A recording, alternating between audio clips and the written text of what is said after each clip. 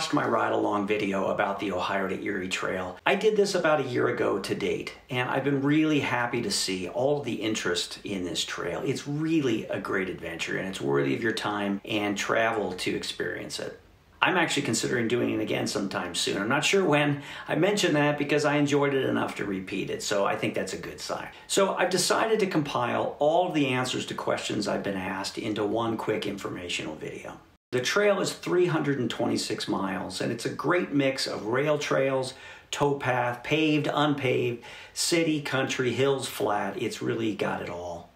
According to the most reliable websites, it's about 85% off-road and 15% on-road. People ask my preference to go it alone or with others, and while I love to ride alone and it's peaceful, it gives me a time to think about life, there's other times, especially when riding with a good friend, that just makes a world of difference. There's some people out there that just make for great touring partners, and my buddy Carl is one of those guys. We've done a lot of miles together.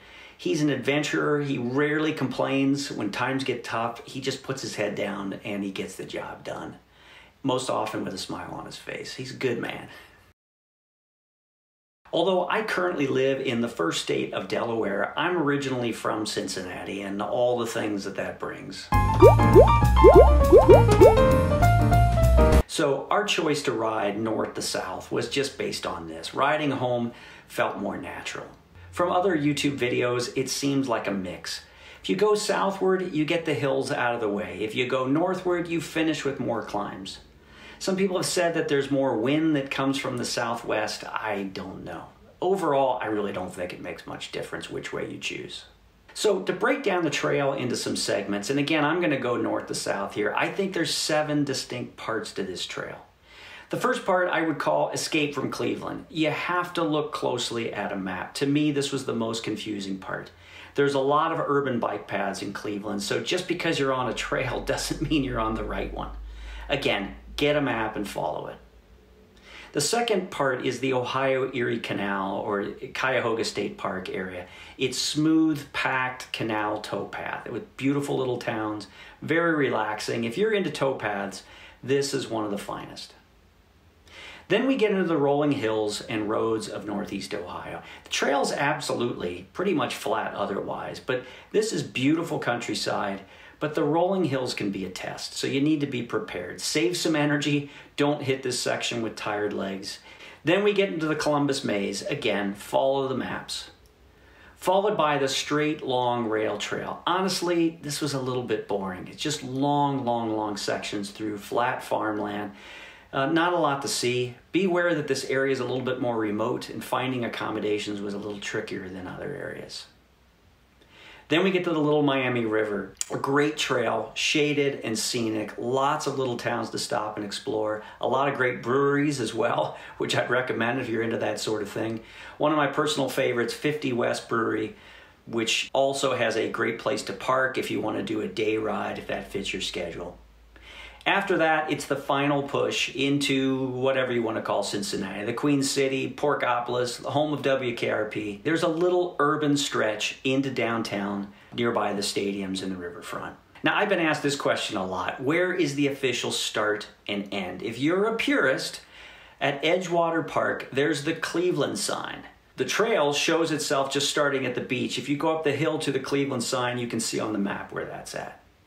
In terms of downtown, Carl and I thought we would just call the paddle wheel the end of this trip, but his much smarter and more observant wife found an actual sign about a quarter mile east of there. Speaking of signage, this trail is really well marked throughout.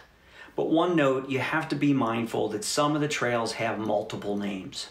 The Holmes County Trail, for example, is a beautiful section of the OTET. Some of the trails were around a long time before the Ohio to Erie Trail was finally connected. Some people were just more forward-thinking, but I still found it a little confusing at times to see multiple names, pulling out my map to make sure we were on course. Okay, the last question is about detours. In the northern section, there is a detour around Massillon that's going to last through 2022. You can bypass this through roads with no problem. In the southern section, there's been a series of repairs on the Little Miami Scenic Trail. You can check miamivalleytrails.org. But as of today, that's May 2022, there is a closure at Grandin Road right at the Cartridge Brewing site.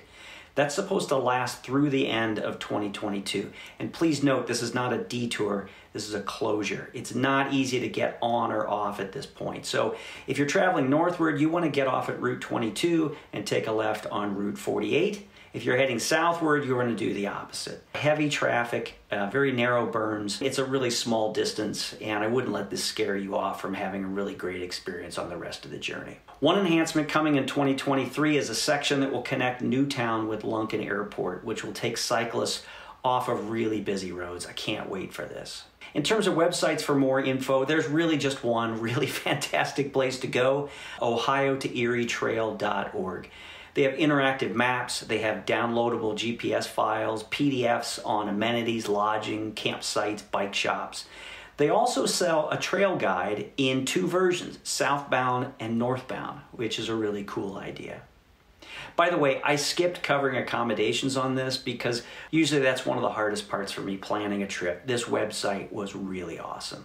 And just to remind you, if you want to see more of the trail online, you can click on the link to view a 4.5-hour ride-along video. It's divided up into each of 6 days, so you can see individual segments if you prefer, but there's a lot of visual detail about what you will encounter on the trail. If I didn't cover your question, please comment below with any additional questions you may have. I'd really love to hear how your trip went if you decide to give it a try. And as always, if you like this channel, please subscribe, because subscribers just make me happy. Hope you have a great day. Remember to get out there and enjoy this amazing blue marble we have the chance to explore.